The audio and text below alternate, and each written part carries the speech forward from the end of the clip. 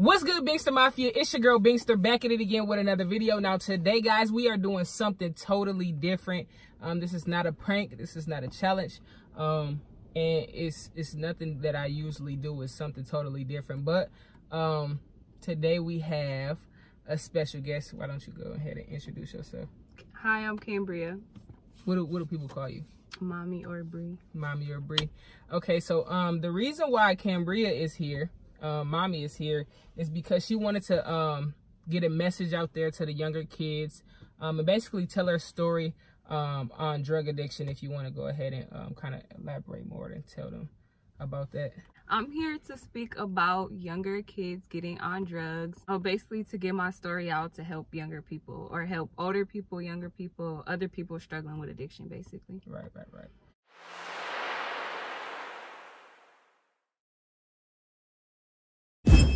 Okay, so I have a few questions that I've prepared for her, and she came up with some questions as well.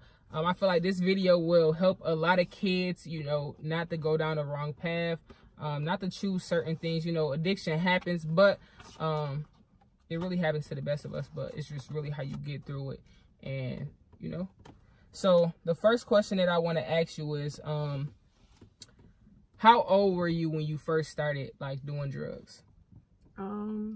I started using heroin. Well, I started using weed at about 13, 14. I started using heroin at, I'll say 16, between 16 and 17. So for you, like when you started using weed, was that like the normal thing in your family to do so? Pretty much, and it just was like the hype. It was the new hype to smoke. So I hung out with people that were older than me, so they smoked, so I just smoked with them. Right. So with that being said, is certain people, you know, if your mom tell you don't hang around certain people, you know, don't do it, because the people a phrase that I always go by is you are who you hang around. And a lot of people say that they're not, but eventually you will be. So just make sure you watch who you hang around. So heroin, is that like, what made you start using that? Well, it started out being around it, like watching people hustle. So then I started hustling, and eventually, like, I lost my twin brother to prison. So then one day I'm just like, just let me try it, because I was looking for something more than weed to numb me. To numb your pain, right? Yeah. So then, like 16, I tried it, and then it just became my best friend from there. So if you don't mind me asking, what happened to your brother? Well, like you said, hanging out with people, you become who they are, whatever. You said how did I know? Yeah. I lost him because he chose to go out and rob, like armed robbery, and gone bad. 2 people got shot, and he ended up getting sentenced to 25 years. So, yep. And that was your twin brother? Yep. You guys were close, right? Hell yeah. Yeah. So basically that's what caused your addiction, and for you to just, you know, get over that. I wouldn't say it caused it, but it just played a part for numbing at that time, because like I went through trauma growing up, and so starting weed young, that numbed the trauma that I went through growing up. But then, you know, at some point it's just not enough. So then yeah, I just tried it, and it really numbed me a lot. So okay, so what do you think like kept making you use this drug? Like, even though I'm pretty sure like in the back of your mind you knew what you were doing was wrong, but what kept making you use this drug? The feeling it gave me, like being able to be numb, feel good, and you know, drugs make you into a different person. So like just being able to go out and do things that I haven't done before, because I feel like a whole different person, like not being myself. Like, it helped me to not be shy or not be scared, nervous. It just like masked. So you were functionable. So you were able to function when you had this drug in your system. Yeah. At some point I wasn't able to function, but in the beginning, yeah. In the beginning, yeah. So can you tell me, like, a lot of people look at heroin as a bad drug. Can you tell me, like, what's one of the worst things that you've done and you're like, okay, well, I gotta stop doing this? Okay, one of the worst things I've done while using drugs, I would have to say, is robbing somebody. I caught a case when I was 18, going on 19 a little before. And then from there, that was like my rock bottom. Because I'm not the type of person to take from people. I feel like you work hard for what you get. And so for me to be put in a position where I feel like I have to take from somebody in order to get, it just showed me like, yeah, it's time to quit. And I got 9 months for that. So then that just was like my wake up call. Like, yeah, I can't do this no more. So after you did 9 months in jail, did you come home and still use that drug again? No. You was just absolutely done. Yeah. So you think that if you didn't have to go to jail, you probably would still be on drugs? Yeah, on drugs or dead. Because nowadays they putting so much into drugs, like fentanyl, so much different drugs. They mixing it all together because at some point people not getting high no more. Right. And it's killing people. Like, you're absolutely right. So while you were using these drugs, who do you think that you hurt the most? I would have to say my twin brother. Yeah. Cause like being so far and not being able to like be here and like just, you know, like when you're a twin, you have some type of like unspoken connection. Yeah. So being so far and not being out here to like make sure I'm not killing myself. I mean, I'm killing myself, but in a literal statement, and just like, I don't know, being scared to get that call that I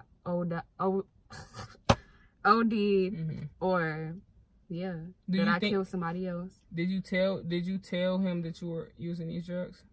No, but like after a while I just became a different person. So at some point he just was like, I feel like you're doing something other than weed. And then that's when I just was like, yeah, I'm addicted to heroin.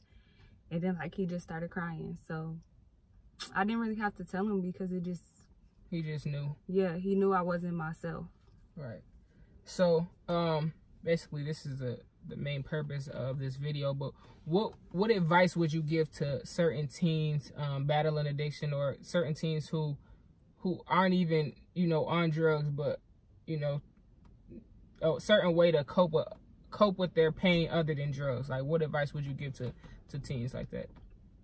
The main advice I would give to teens or just anybody struggling with addiction is to seek help. We all, like, as people, I feel like as African Americans, we feel like we can't go out and seek help for being depressed, or that we can't talk to the counselors or therapists that they make for us. And so we sit and we hurt, and we just let that hurt build. And some people go through more trauma than others, but you let that hurt build so much, you start to look for things to mask it. And then it starts with weed. And then it starts with popping perks, like the new thing that's out, or doing acid, or just any type of drug you looking to mask that pain. And then once you come off, you're gonna be dealing with that pain again. So seek real help. Don't try to be with the hype, or everybody smoking, or you trying to smoke with them, and really they hurting but they not telling you. Or just find somebody that you can confide in, and somebody that's like a good influence, and not just somebody who just like want to see you doing the same things as them. Right. Like, so while you were doing these drugs, you had nobody to confide in? I mean, I had my twin brother, but in a sense I didn't, because he in prison for 25 years. So it's like, yeah, I can confide in him, but I feel like I'm hurting him more than helping myself. Exactly. Because it's nothing that he can do. So no, I really didn't have nobody. Okay. What was the hardest part for you during your addiction and like sobering up? Dealing with them feelings, like dealing with the feelings of losing my twin brother, the trauma I went through growing up. So did that make, when you did drugs, did that make you think about it a little bit more? No, it just made it be just like I didn't even think about it. I thought about losing my twin brother, but it wasn't like heart aching. It wasn't as bad. Yeah, it was just like, honestly, I just didn't care, because I'm like high. I really didn't care about nothing. So the part when you were sobering up and not able to use these drugs, you were just having to face certain trauma that you went through and all the pain? Yeah, and I got into a class in jail called Sober Living, and it was for 3 months, and like you had to dig deep, like real deep, and like that was getting off of drugs is probably the most I've ever cried in my life, because it was like I'm just dealing with so many different emotions, and whew, it was hard. Like, I was just sitting in jail. I was wishing I could just get out and get high, or get high at that moment, so I didn't have to deal with nothing. Really? So how do you deal with pain now? Like, I'm pretty sure that you go through certain things. How do you deal with that now? Well, I'm pregnant, so I can't smoke. I can't I can't drink. I just cry. Like, dealing with pain now, I just cry. I'm seeing a therapist now, though. So I just cry for the time being when I think about it, and then when I go see my therapist, I just have to deal with it. Do you think that you being pregnant and getting ready to have a little one, do you think that's like gonna change your life drastically and make you make the right choices and things? I mean, that's what people hope for, but in reality, being a recovering addict is gonna stick with you forever. It's a part of you. So yeah, I can try to say like, yeah, I'm gonna be this big person, this different person, but it's like anything could happen. I don't want to be overconfident, and I don't want to be underconfident. I just want to be, I don't know, content. Yeah, content. Or so basically, you just take it day by day. That's the main thing that you have to do in addiction, one day at a time. I say 1 second at a time, because anything can happen in the next 5 minutes, anything. Right. So how long were you on drugs? From the age of? For 2 years. 2 years. Yeah. So you smart enough to that you caught it, because some people have been on drugs for a long time, but 2 years is a long time too as well. Yeah, 2 years is like getting off drugs. You go back to the age that you started at. Yeah. Hell yeah. So how do you feel like deep down, how do you feel like you just overcome this? Or do you think it's just still like something that's, I don't know, elaborate. Like, how do you think that, you know how when you say that you're off of drugs, like how do you think that made you, or how did that come about? I don't know, I still don't get the question. So I understand like when you went to jail and things like that. So do you think you being in jail basically just made you clean? No. What made you strong enough to get out of jail and be like, okay, well, I'm not doing this no more? Like, how did you overcome it? The biggest thing that I feel like helped me to overcome addiction is getting help. Like, talking to other people, having the similarities. Like, we all go through some of the same things, and like people don't speak upon it. So like, I talked to people that was going through worse things than me, and it just like, I don't know, it made you realize like your situation is not that bad. I mean, it's bad. In my mind, it's bad because, like, my twin brother is gone for 25 years. So it's like, I don't feel like it can get no worse than that. But it's people like that don't have their kids, or, like, people that's never coming home. So I'm like, it could be worse. Do you think, so did you not have a connection with your parents? Yeah. With my dad, I did. Me and my dad are very, very close. Did he have a part in you changing your life and becoming, like, a better person that you are now? Yeah, I would say yeah. My dad has had a very positive impact on my life. Like, just, my dad took me home from the hospital, me and my twin brother. And, like, he came to see me every visit, every week, made sure I ate. And so, like, I don't know, just being the support that he is, just, it just pushed me forward. That's pretty good. That's pretty good. So, you guys, you want to talk about some more stuff? Or? No, all I want to say is that if you're struggling, seek help. If you feel like you can't go to your parents, go to one of your friends who's not using drugs, or like a big sister, anybody that you feel like could help you at that time. Drugs is not cool, like, and it's nothing to play with. Yeah. So with that being said, if you are, in all honesty, I'm gonna put down here a hotline or whatever people go to, the number right there.